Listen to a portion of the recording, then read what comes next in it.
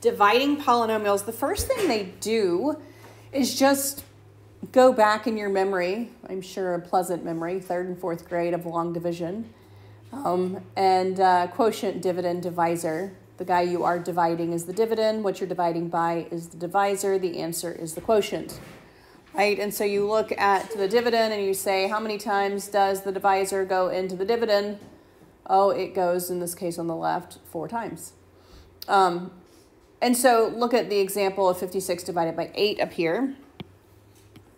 56 is divisible by 8. So we say, how many times can 8 go into 56? Well, 7. 7 times 8 is 56. You subtract 0.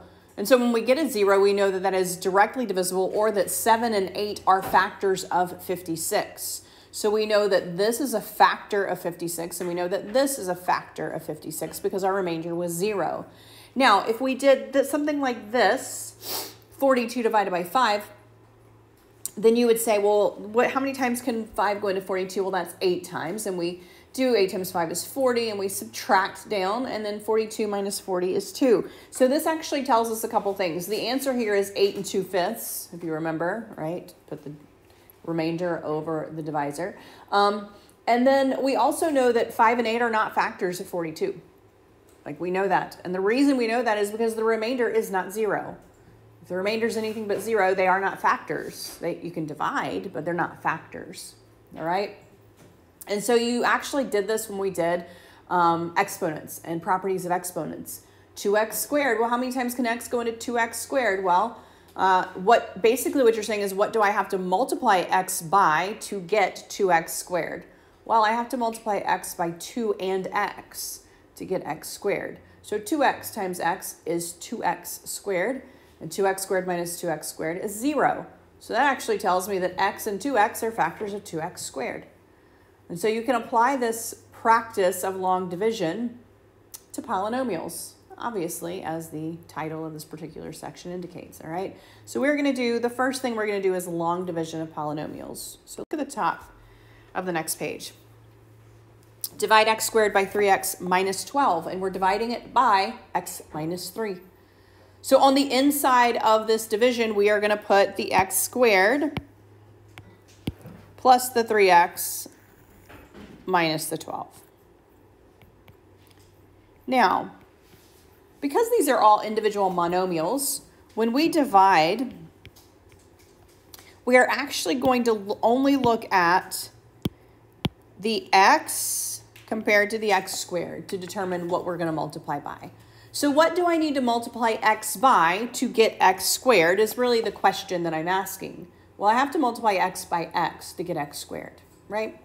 And so I am going to take this and I am going to multiply x by x, which means that's my first thing. I'm going to line it up with the one that matches it.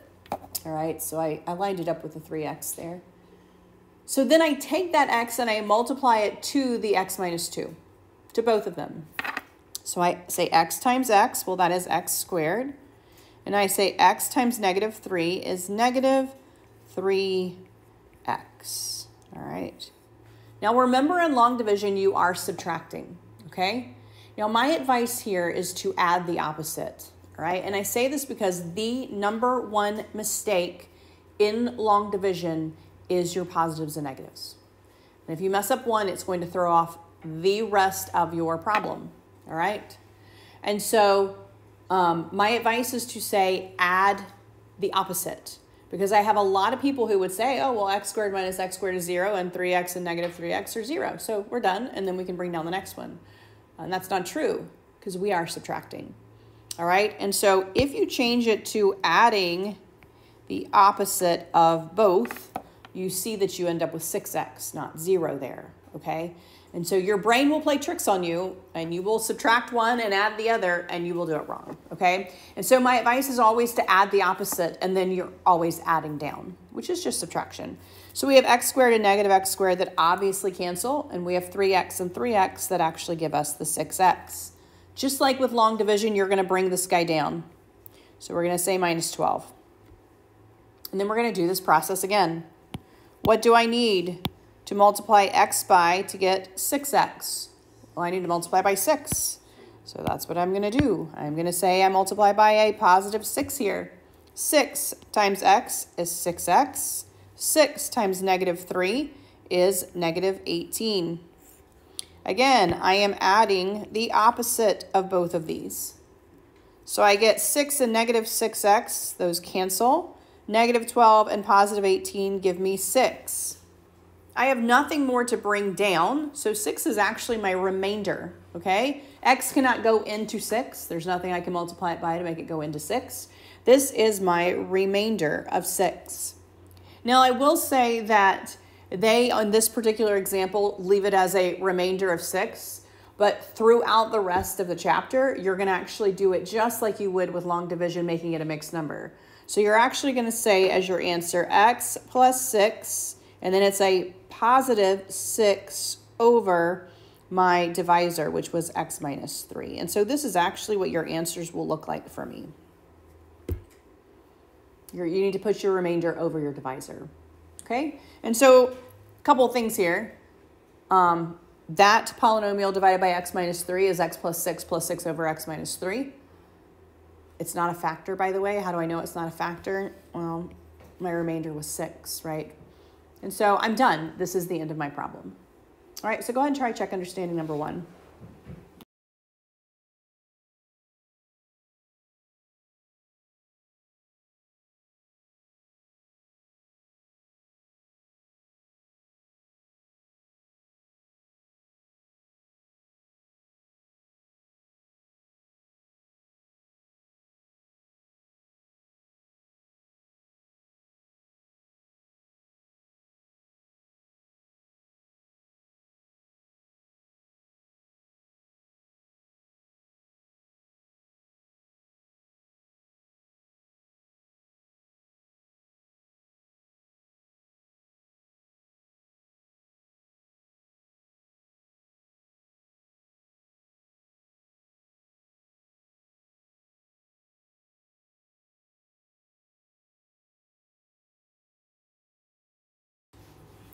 Determine whether x plus 4 is a factor of each of these polynomials. Well, how do you suppose I find out if it's a factor using division?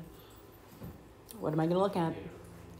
Yeah, if my remainder is 0, yes, it is a factor. If my remainder is anything other than 0, no, it is not a factor. And so one way you can determine if something is a factor is division. And so you would divide them out just like we did before.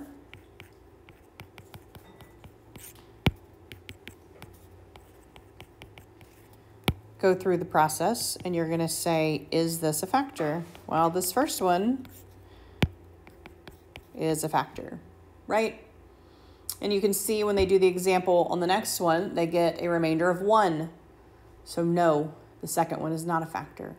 And so you're really just doing the same process and you're looking at this particular guy here. If your remainder is a 0, your answer is yes. If it is anything other than 0, your answer is no, not a factor. And that's what you're looking for. So go ahead and determine on number 2, A and B, are those factors, yes or no?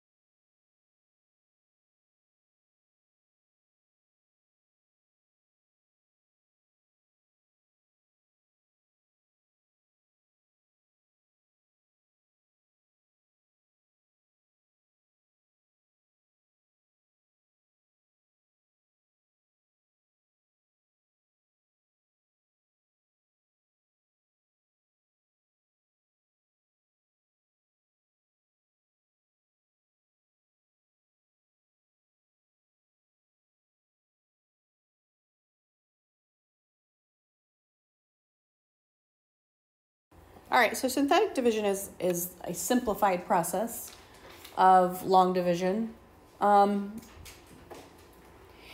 It's best to use synthetic division when you don't have a coefficient, a leading coefficient other than 1. So like on the first example that we did, example 1, in fact, all the examples they've given us have been this way.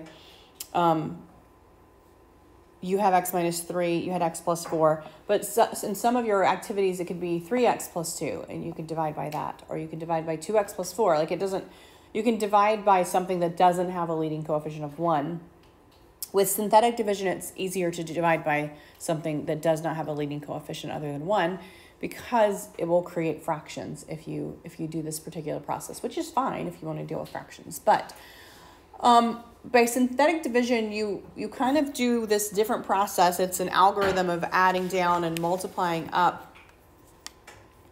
And they're basically taking a flip of the division, and they're just using the coefficients, and they're just taking that binomial that you're dividing by, and they're setting it equal to 0 and just using your 0 there instead of your entire binomial.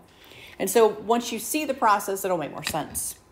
So what you do with this is you take, and they usually just draw it like this, you take your coefficients. You're going to take the 3 from the x cubed, the negative 4 from the x squared, the 2 from the x, and the constant of negative 1.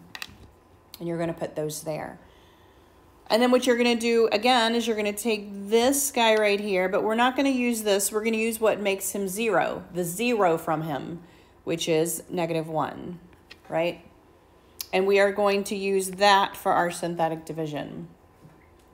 Okay? So now your process is you add down and multiply up. By that, I mean we're going to add down here, 3 plus nothing, that gives me 3. And then we are going to multiply up. Negative 1 times 3 is negative 3. Okay? Then we're going to do that again. We're going to add down. Negative 4 and negative 3 is negative 7. And then we are going to multiply up. Negative 1 times negative 7 is positive 7. Then we're going to add down. 2 and 7 is 9. Then we're going to multiply up. Negative 1 times 9 is negative 9. Then we're going to add down. Negative 1 and negative 9 is negative 10. Okay? Add down, multiply up. Now, my answer then, I take all of these and they become my new coefficients. So 3 is my new coefficient. Whatever degree I started with, I drop it by 1. So I started with a 3. So I started with x cubed. I'm going to go x squared minus 7x plus 9. This guy right here is my remainder. Minus 10 over my original binomial, x plus 1. And that is my answer. If you did long division, you'd get the same thing.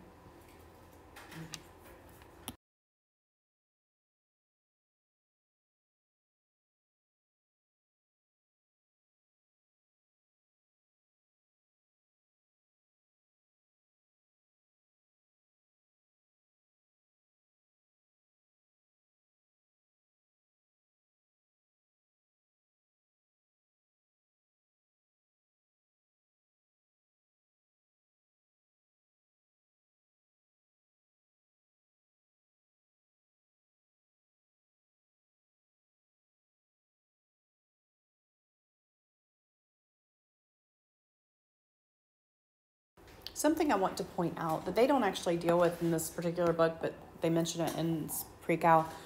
And you can run across it. I don't know if you run it across it in any of the examples, but you can definitely run across it in the problems that I give you. With both long division and synthetic division, you must have all the monomial degrees in between the one you start with and the constant. So what I mean by that is this one started on a x cubed. So you must have x cubed, x squared, x, and a constant. If for some reason, and it happens, you had been given something like x cubed plus x minus 6, then you would have set this guy up 1, 0, 1, negative 6. You must have a placeholder for every degree from the highest that you start with down to your constant, including your constant. If you don't have a constant, you must put a 0 for that guy. This is also true of long division. So if I had set this up with long division, I would have said x squared, or x cubed rather, plus 0x plus x minus 6. You must have every degree in a monomial from the highest to your constant.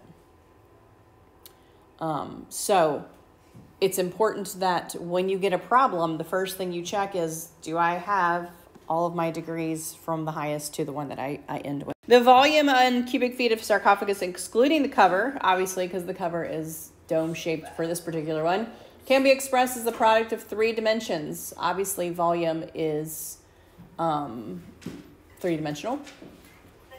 The product is 3 dimensions. They gave us the volume equation, x cubed minus 13x plus 12, and they gave us the length, and this is actually an example we're going to have to plug in the 0 of x plus 4.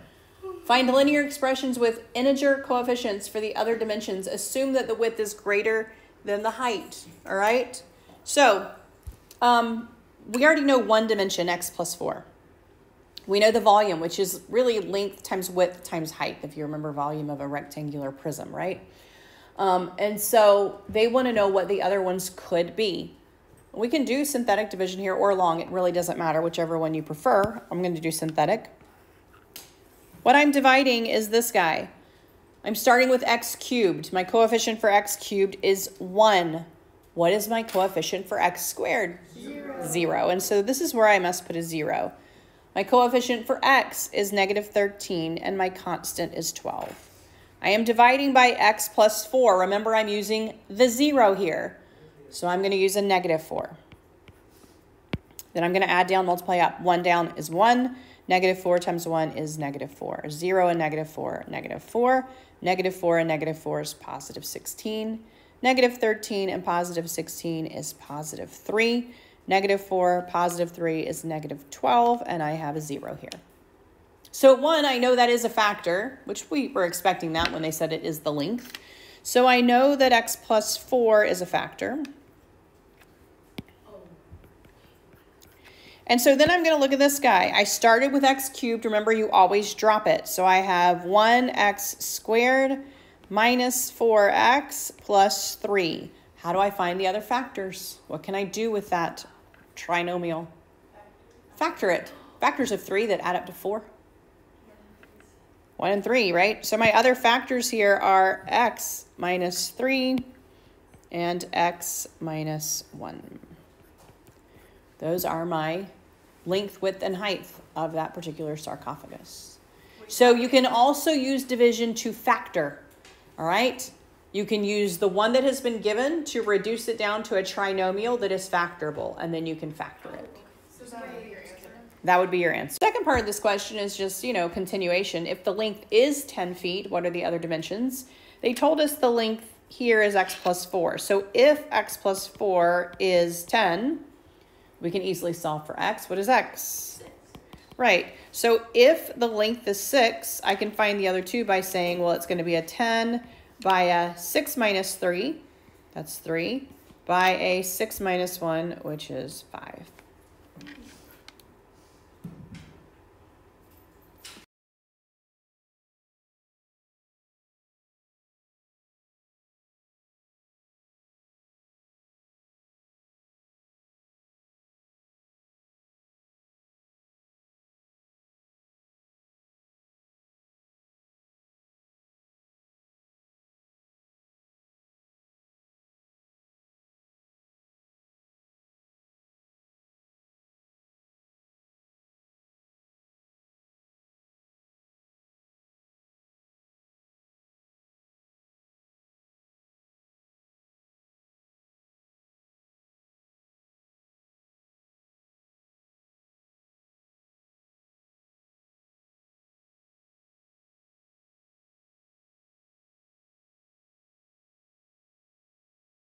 So a remainder of 0 tells you have a factor. And a remainder actually also tells you what happens if you were to plug that number in. Okay? Because let's take the 0 example. If you plug in that number, you should get 0 for the equation because that's what 0 means. Okay? But it can do the same for other numbers. So if I were to take this long polynomial and say evaluate it for negative 4. Normally, you would have to say, okay, negative 4 to the 4th minus 5 times negative 4 squared plus 4 times negative 4 plus 12, right? Which is doable, This isn't a ginormous one. You could possibly do it. Or you could do long division, and your remainder would be what would happen if you plugged it in. It's pretty neat. So we take this, and we're going to say I'm going to do long division. My exponent for the fourth is 1. My exponent for cubed is 0. Squared is -5. Positive 4, positive 12. They want me to evaluate for -4. When you're just evaluating, you don't change it. Add down 1, -4, positive 16, 11, -44, -40, positive 160, positive 172. So my answer to what happens when I plug in -4 is 172. It is the exact same thing if I said -4 to the fourth minus 5, -4 squared plus 4 times -4 plus 12. There's actually a lot more room for error in this guy, I think, personally. I think synthetic division is easier than plugging it in when it's something that big with that many exponents, okay? So that's what that means. If I plugged in the -4, I would get 172. So when it says evaluate using synthetic division, the only thing that is your answer is the remainder. And let me say this very clearly. If I ask you to evaluate and you give me the entire polynomial as your answer, you just answered me wrong. Okay, so if you gave me the answer, oh, well, that's x cubed minus 4x squared plus 11x minus 40 plus 172 over x plus 4, this would be wrong because I asked you to evaluate it, which means all I'm looking for is the remainder. Okay, questions on that one?